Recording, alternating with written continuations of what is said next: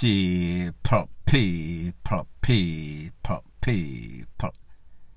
Que pasa, suck, pussy, what they do. Welcome to Crime Time News, where the difference is in the meds call it news with a buzz. It seems as if everywhere these Jamaicans go, them bring them bad attitude with them, them bring them criminal-minded self with them. About a week or so ago, we heard that the Popo in Jamaica, in a collaboration with the CAYMAN Popo, ceased to fire peace.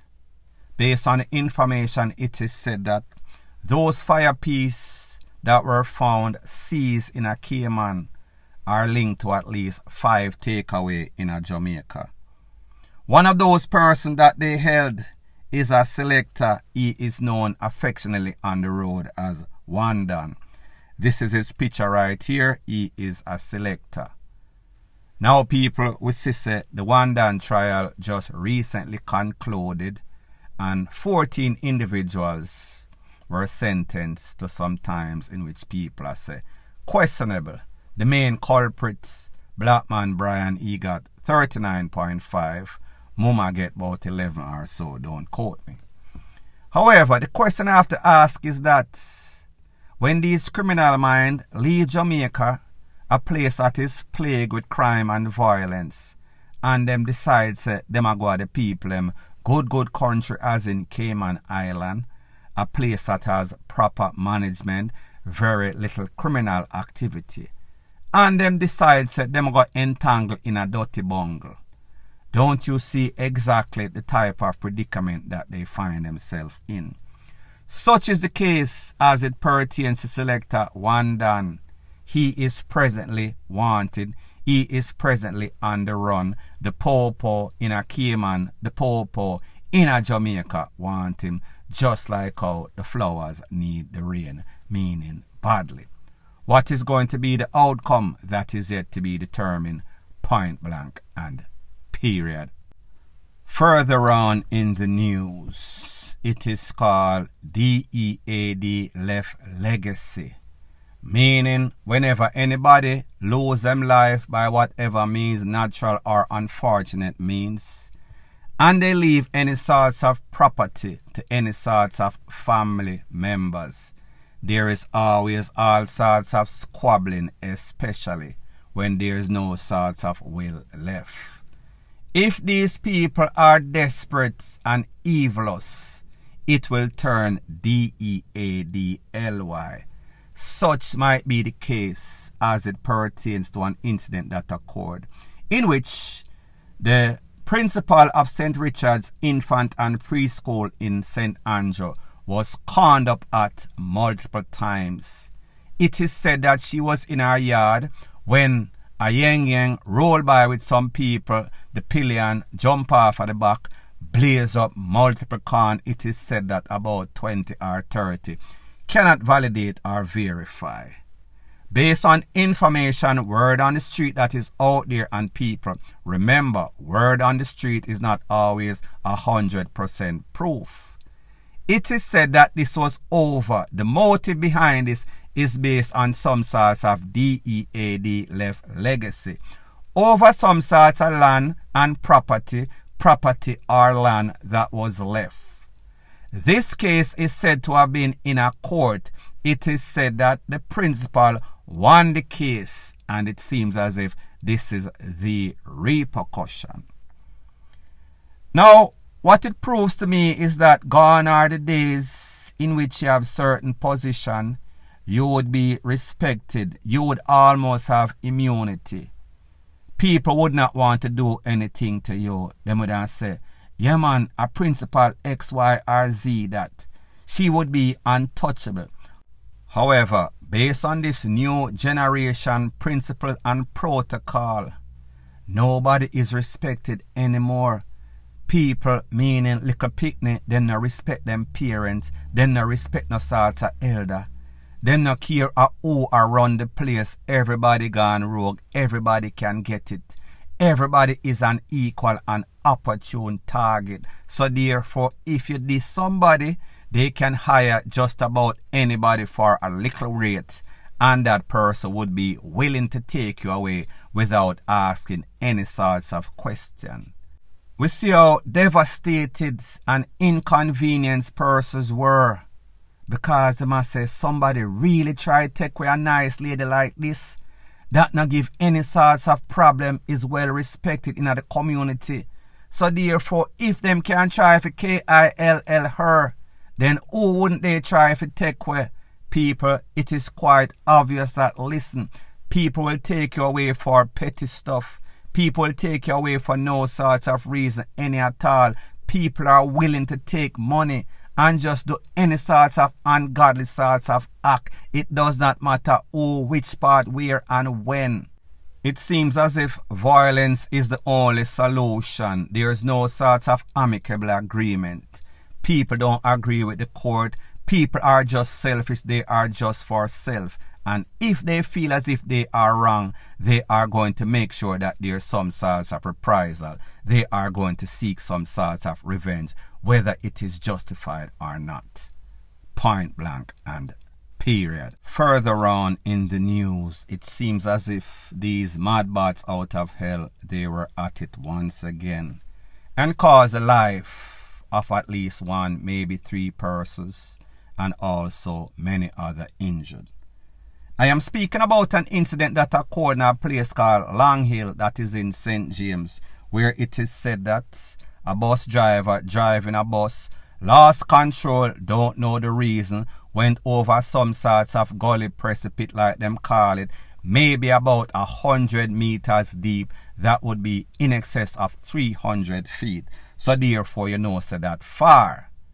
Based on the information, it is said that there were some students along with other passengers, students from Anchovy High School, cannot validate or verify. I am going to let the fire brigade explain everything that occurred in intricate details, and then I'll give my piece. CAYMAN D'Souza, Acting Senior Superintendent, Divisional Commander of the Fire Brigade Division, St. James. Can you give us a report on what happened here today? Approximately 3:32 p.m. we received a call at our information room that a coaster bus with children went over the gully here in Long Hill. We responded promptly to the call.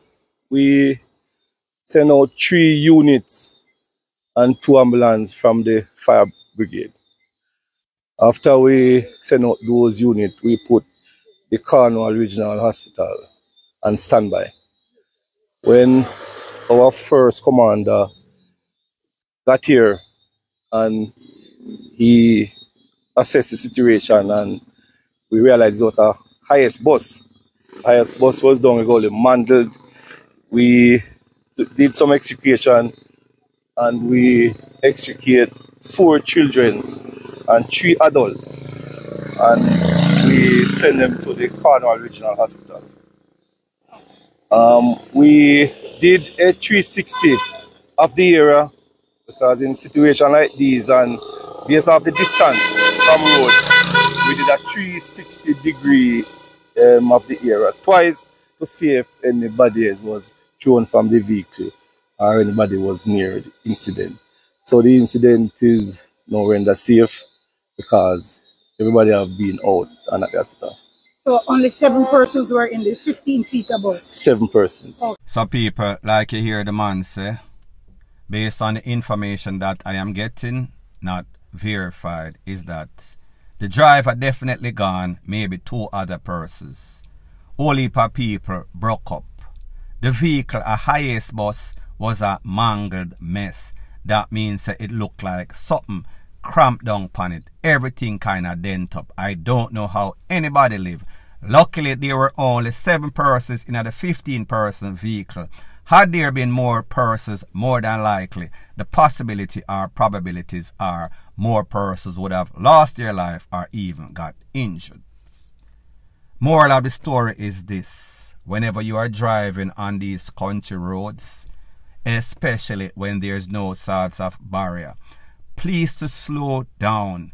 You cannot be bobbing and weaving, passing people In some sorts of blind corner, it is a recipe for disaster.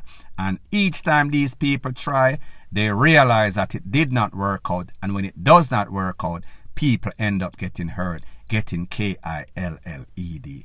Such is the case right here. Don't know the specific, but you and I know that it had to be some sorts of bad driving, point blank and period. Further on in the news, it is called "An ex-cabbie bites the dust." If you look at your screen, this is a picture of a cabman, the picture that I can show. There's also a next picture with him laying on his seat in his vehicle. That picture, because of YouTube's policy, cannot be shown. However, I can explain. He is laying on his back, gasping for breath. The whole of his face is pretty much in red. That means BLOOD, just a spray out. Unfortunately for him, he lost his will to survive, REDIED. It is said that he works from downtown to Kingston, St. Andrew. However, people, there will be one more vacancy for our next cabman. Don't know what he did, don't know what is the motive. However, there is no sort of justification for anybody taking away anybody's life. However, we know that this is Jamaica and the protocol has changed for the Wassara, point blank and period. Further on in the news, it seems as if Jamaica is now MIA. Not MIA as in Miami International Airport or Miami. No, it is missing in action. The person that you see on the screen is named, government name, Jason Neal. OC Rambo, he has been missing for a couple of days.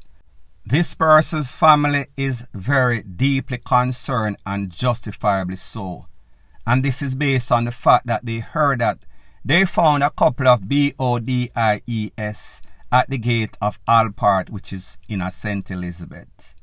This is the reaction that the family got when they went by the scene of the CRIME. Take a listen, take a look, and then I'll give my piece. Come on, with my son, sir. How am I with my son? How am I with my son? How am I with my son? Yeah, go on like you don't know too much. This is a crime scene. But I saw you want to know family were missing. Not 40 over now. I know 40 over, I just want to know. Not 40 over now. Madness. Now people, like me say, on a crime scene, that crime scene is not supposed to be disturbed. However, under the circumstance, if a family shows up and them say, I have a son or I have a daughter that missing, I don't think that there's anything wrong for one of those officers, investigators, to bring that parent, whether a father, whether a mother, any sort of guardian, to take a look, just to verify if a him or not, just to give them some sort of relief or some sort of conclusion. But based on what these persons are saying, 40 hours no pass as yet, and people, the rule was after 24 hours. However, I think that they have changed that policy. So therefore, for this investigator to be telling the people say, I know 40 hours gone as yet, he is pretty much violating the people, especially when they are stressed out. And I understand that you don't want to compromise the scene of a crime, but me just say there should be some sort of amicable agreement. Hopefully these people find them family member. Hopefully he is not DEAD. However, in a Jamaica, after 24 hours or so as an adult, the results are never usually good. Hope for the best and expect the worst. Point blank and period. So anyways, people, thanks once again for checking out my video. If you appreciate videos like this, please show your appreciation by liking, commenting, sharing and subscribing to my channel. That is how YouTube promotes videos like these to like-minded, sensible persons like yourself. And last but not least, please subscribe to my next channel. It is called Jamaica Dancehall Source. I'll be pinning the link to that channel in the description of this video. Bless up.